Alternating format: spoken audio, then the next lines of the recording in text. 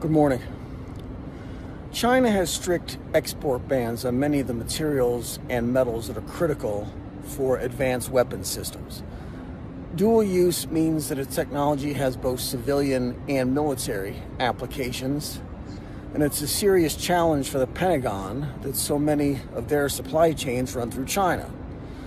Those are getting cut off, and that problem now drives American foreign policy. The need to source these materials from other countries or quickly ramp up production in the United States.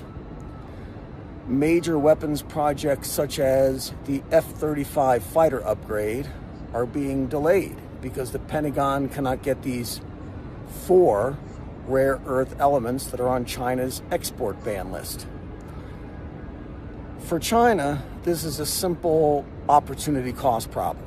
Rare earth metals and magnets that go to Pentagon weapons systems are materials that are not available to modernize our own armed forces, even if we ignore whether it's a good idea in the first place.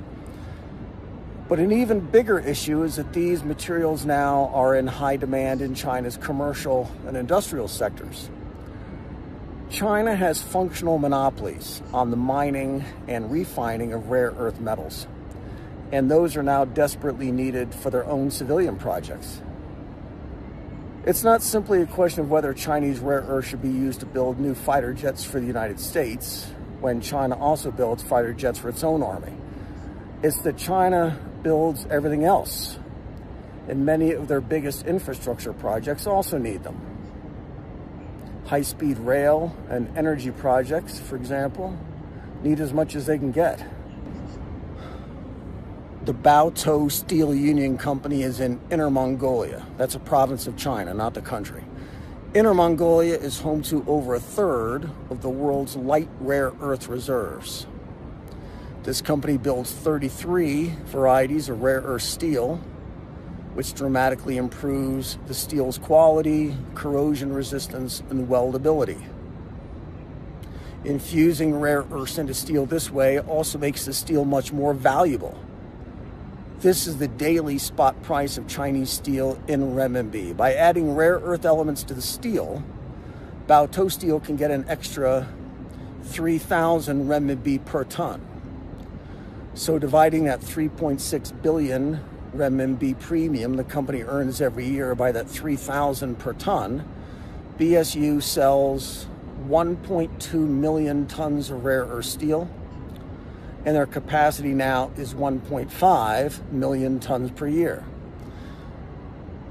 Over 1 million tons a year of rare earth steel is way more than enough to upgrade a bunch of fighter jet engines or build a new submarine for the Navy.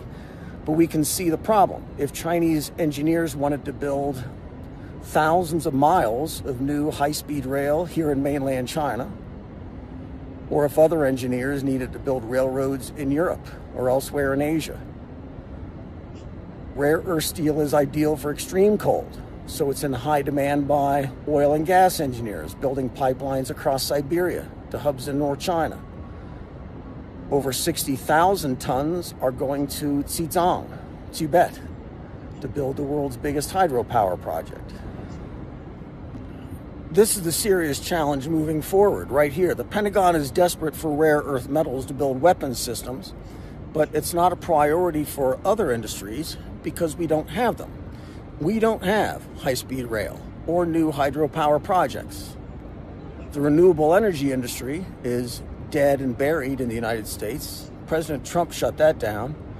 So all these big plans from Washington and Wall Street, these investments in new mines for rare earth metals, all this is intended for one buyer. It's true that the Pentagon will buy all the rare earth steel, in this instance, that they'll need to get the F-35s back into the air, but that's all they're going to buy. So there is a hard ceiling on the demand side for any of these new producers for rare earth applications. In the United States, the Pentagon is the only customer that they will ever have. Researchers in China's top universities, tens of thousands of engineers across China are at work right now developing new applications and new markets for their rare earths. So more companies can do just what Baotou Steel Union did for steel. Take some steel, blend in some light rare earths, make it stronger, double the price, and sell it to railroads and renewable energy companies and to the Chinese military. This is Shaoxing, Donghu Lake. Be good. Merciful, for they shall receive mercy. Blessed are the peacemakers, for they shall be called sons of God. You are the salt of the earth. You are the light of the world. Let your light shine before men, so they see your good works and glorify